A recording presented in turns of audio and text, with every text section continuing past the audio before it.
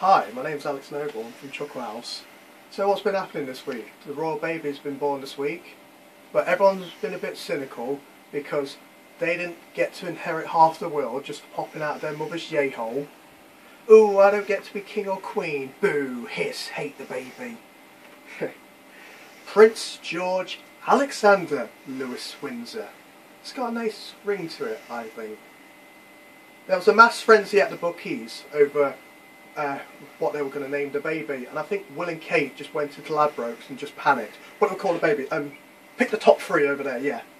George Alexander Louis, the top three on the bookies. Personally, I wanted him to be called Tyler, just to piss off Katie Hopkins. Because when she said she judges kids based off their names on the morning programme she was on, I thought, what better way for her to get a comeuppance than to get decapitated?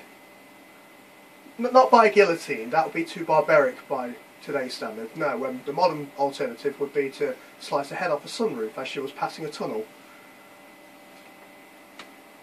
Everybody wanted to take a picture of the royal baby. Even God was getting in on the action. Why else do you think the weather's been so tropical this week? He wanted, by the looks of it, he wanted to take an entire photo album. That's all from me, thank you very much.